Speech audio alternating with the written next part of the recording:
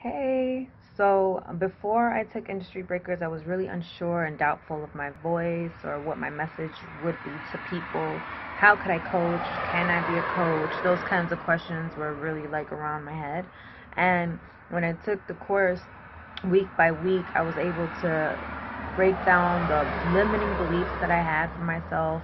Um, Thankfully, like with the help of Amanda, the one-on-one coaching was so helpful for me, especially when I found myself like really resisting certain exercises. And I was just like, listen, Amanda, this is what's going on. And she was able to be like, okay, cool, I got you. That felt really great.